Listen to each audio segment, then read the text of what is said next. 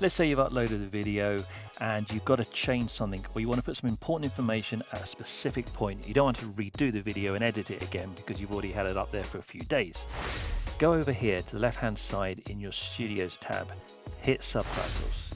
Find the video you want. For me, it is this oil level for Mercedes SL.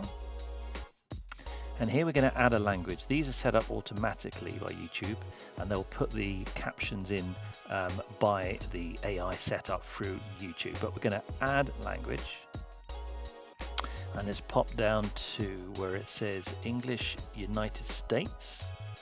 You can obviously do it in whatever language you want. Hover over the middle there, you'll get this little pencil icon turn up. Click on Add, and then your video in this top right hand corner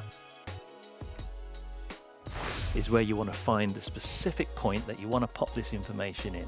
So I talk about how to set the menus on the dashboard, but I want to say for best results, check the engine oil level when cold. So I just want to get to that specific point, so I press play.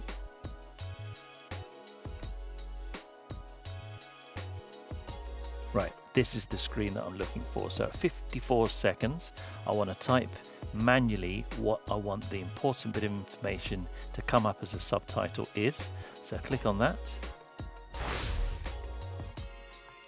For best results, check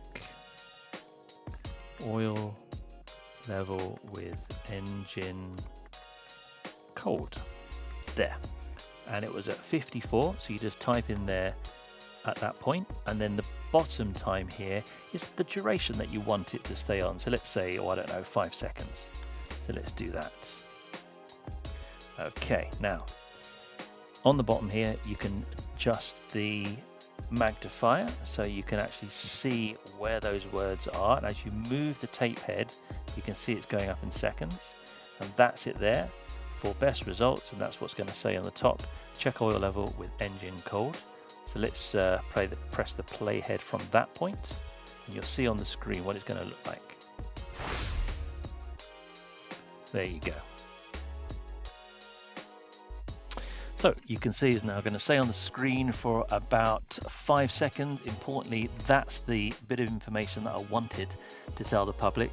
You're obviously very limited in what you can do with the normal YouTube editor, and I found that to save having to cut a clip out of an existing upload that you've done using something like DaVinci or whatever, and then take it down, redo it, re-upload it, you've then lost that interest in the public. So keeping the original video where it is on your channel, and then by adding this in here, is a nice quick little fix, and I hope it helps you. Let me know below how you get on.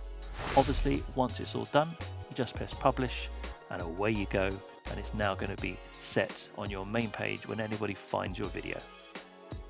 Let's move on, 'cause it's time to move on.